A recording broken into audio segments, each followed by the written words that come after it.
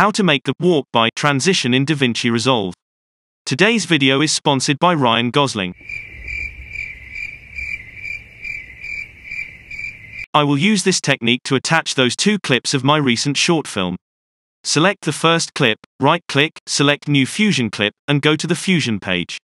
Set the timeline where the person appears in the frame, and select the Polygon tool. Check the invert box, and start drawing your mask around the edges of the backside of the silhouette, towards outside of the frame.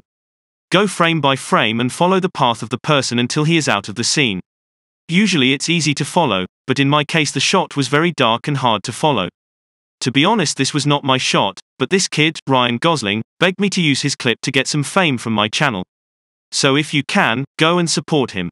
Make sure your mask is out of the frame before the person enters, and you cover entire frame in the end.